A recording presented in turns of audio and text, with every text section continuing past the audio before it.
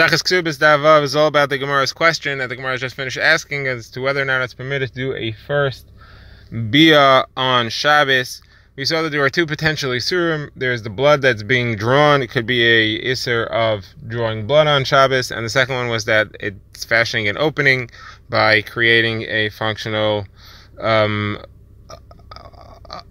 opening for the woman. Now, the Gemara is going to go through a couple of opinions, and the Gemara will go through a few proofs. So first of all, the Gemara says that there's a machlokes as to how we rule halacha l'maisa between Rav and Shmuel, and there's a difference of opinion who says what. According to Rav's yeshiva, Rav said it's mutter and Shmuel said it's aser. According to Nahardo, which is where Shmuel was the Rav, Shmuel said it's mutter and Rav said it's aser. Gemara says the simon to remember what's what is that each town said that their Rebbe is the one who said that it's mutter. Another town says that it's aser. So now the Gemara has a few questions. First of all, the Gemara says, is it possible for anybody to hold that Rav holds that it's mutter? I have a proof that Rav says that it's aser, because Rav said that you're not allowed to squeeze a rag in the hole of a barrel of wine in order to stuff up the hole, because you're also going to be squeezing wine out of the rag. You'll be doing an isur schita. Even though that's not what you intend, you'll be violating an isur. Therefore, Rav clearly holds that a davar she'eino miskaven, a malacha that you're doing on Shabbos, which you don't intend to do, you're just intending to stop the hole, not intending to squeeze, that's aser anyway. So obviously Rav holds davar she'eino miskaven is aser, and one of the reasons we gave that the first bia on Shabbos should be mutter is because whatever you're doing, it's eino miskaven. Whichever malacha you're doing is eino miskaven. But Rav obviously holds that eino miskaven is not a heter. So the Gemara says it's not a kasha. Here, it's not a psuk reisha. Psuk reisha means that it's for sure going to happen. You can't say that it's eino miskaven if it's for sure going to happen. In the case of the squeezing rag, there it's for sure going to squeeze. So there's no heter of eino miskaven. Here, it's not for sure going to happen. The Gemara will explain later at the end of the daf why the isur, the malacha, is not going to happen for sure by the first bia. So the Gemara says, okay, you got out of that one, but we have quotes where Rav clearly holds like Rav Yehuda, who holds eino miskaven as aser, and Shmuel clearly holds like Rav Shimon, who holds eino miskaven is mutter. This is different versions of how we have this Masorah.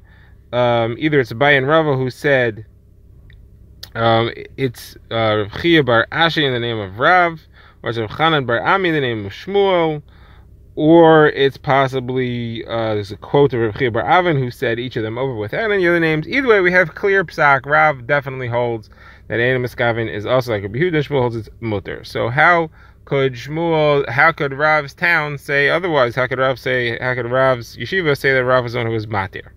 So Gemara says, because we're using one of the other heterim. We're not using the heter of eino miskaven. We're using one of the other heterim. Which one? The heter of mekalkel. So we'd seen two versions of the question. If the heter which we were asking about was that maybe the blood being drawn out is not an isser because it's considered to be liquid, it's not absorbed and considered to be liquid.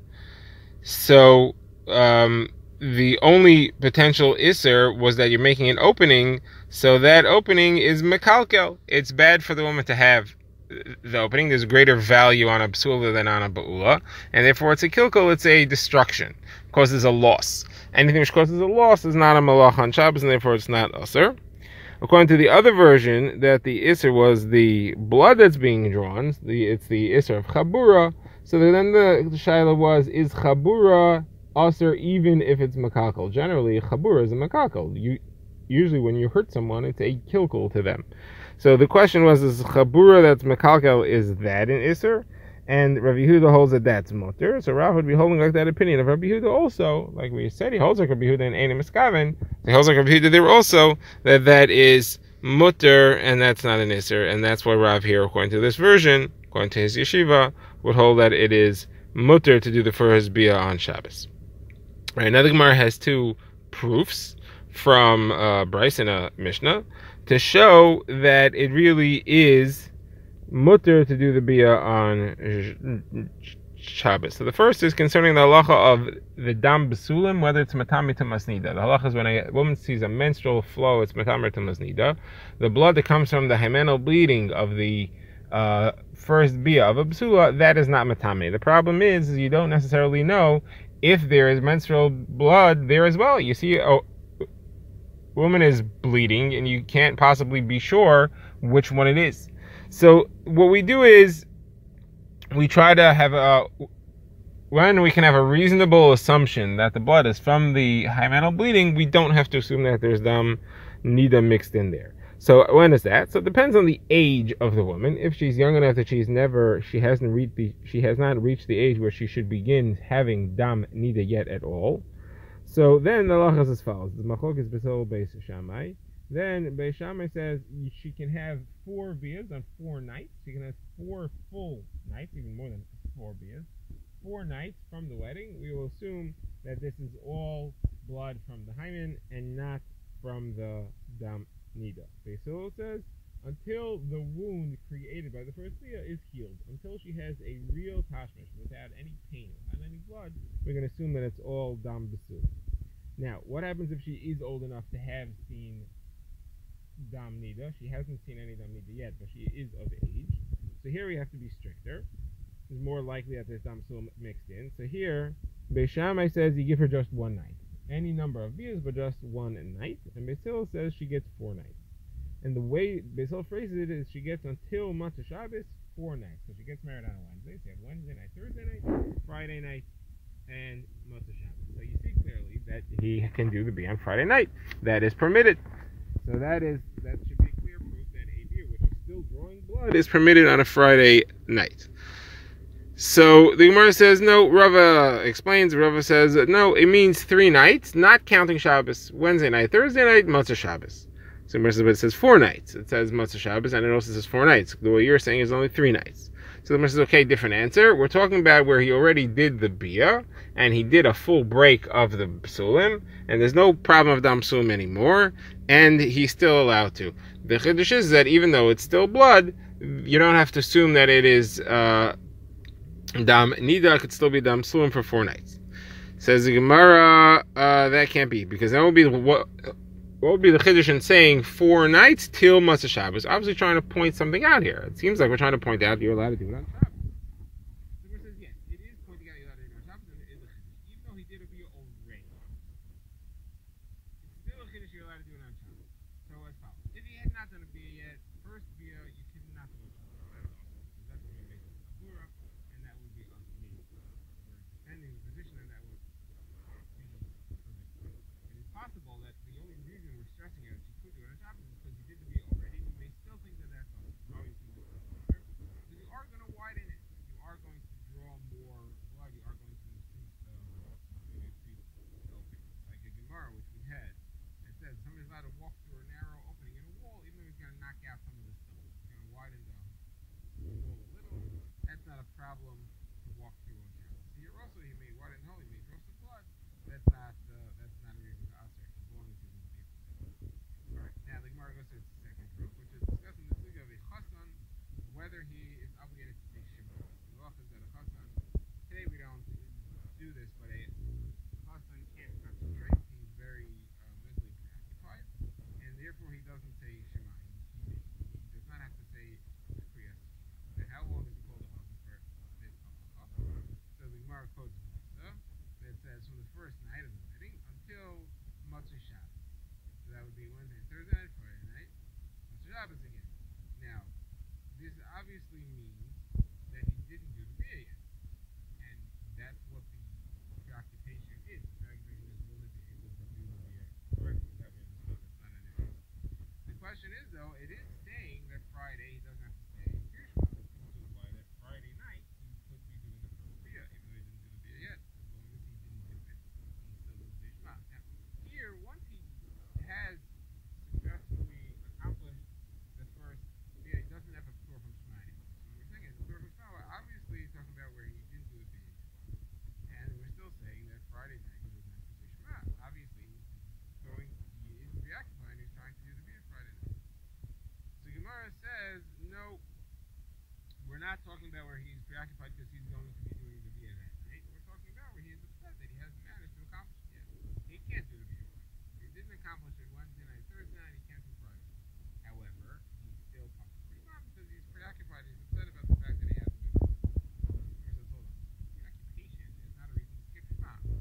The only reason that you're allowed to skip Shema is because it's part of the Dvar mitzvah. The first biyah is a mitzvah, and he's preoccupied thinking about the mitzvah. When he's working on one mitzvah, you don't have to do another mitzvah.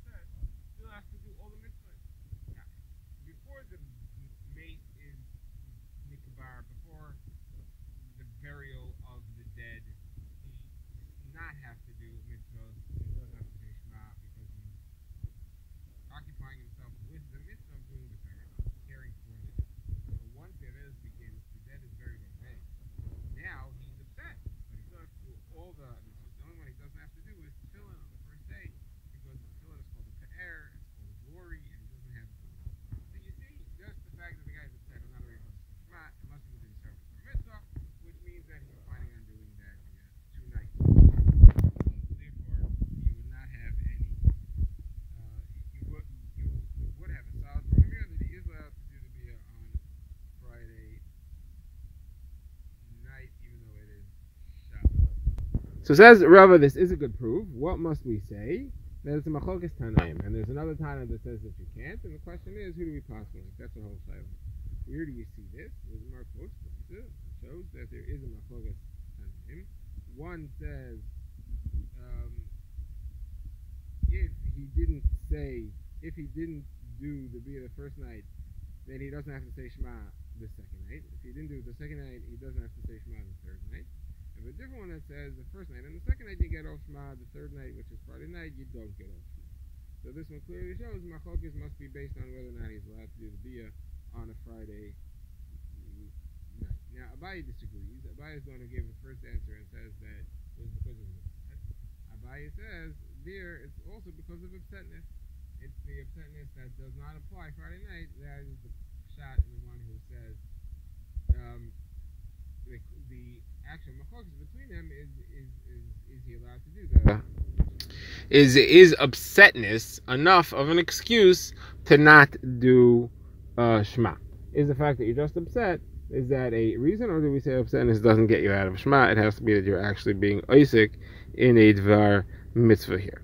Alright, now the Gemara says further, we have another machlokes tanaim.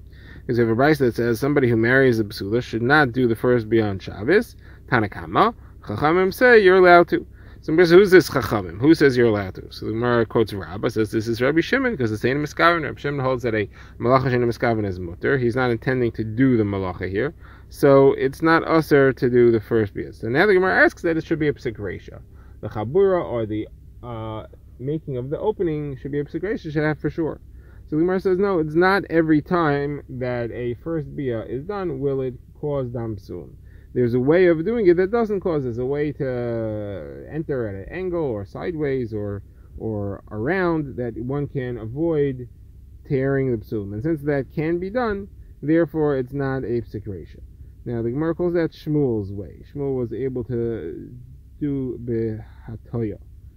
So the Gemara says, I don't understand. If he's not necessarily going to break the psulim, so what's he all upset about? What is this tarud that he has? The Gemara answers, tarud is somebody who doesn't know, somebody who's not familiar with this procedure, and he doesn't know how to do it. So Gemara says, so then you're going to say someone who knows has to say Shema, and someone who doesn't know does not have to say Shema. You have different halachos. This is not the majority of people know how to do it, and therefore seemingly they would have to say Shema. The question as to whether they're allowed to do it the first biyah on Shabbos or not, so that also should depend on whether they know what they're doing. So there, again, most people know, and therefore they're allowed to do the first biyah on Shabbos.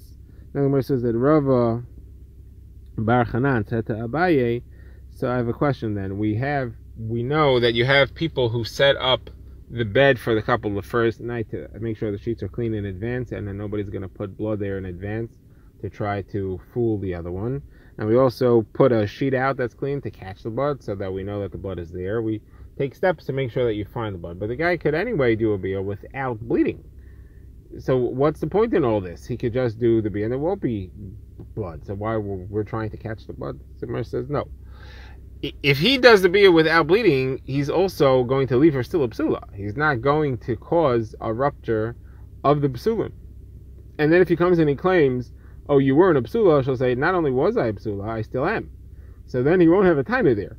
The problem is that he's going to try to break the psulim and lie and say there weren't any, hide the blood, and then say you weren't a psula before, so I don't owe you your ksuba and we're out of this marriage. That is what we need to prevent, and that's why you need to have the shoshvina, you need to have the people who set up the bed and spread the sheet and make sure that everything is on the up and up. Alright, now the Gemara tries to make another proof. The Gemara quotes of Ami, who says that you're allowed to pop a blister on Shabbos to squeeze out the fluid that's in there. So there you're also removing liquid. So that's a clear proof that you're allowed to do that. The Gemara says not necessarily a proof. The liquid in the blister is really just a water balloon. It's not absorbed at all. Here, the psulim, even on the side that it's liquid form and it's held, it's still a little bit absorbed. So you're doing something. So there's still what to question. The blister will not be a proof. Even though the blister is allowed, this is a little bit worse because it's still absorbed and therefore it wouldn't have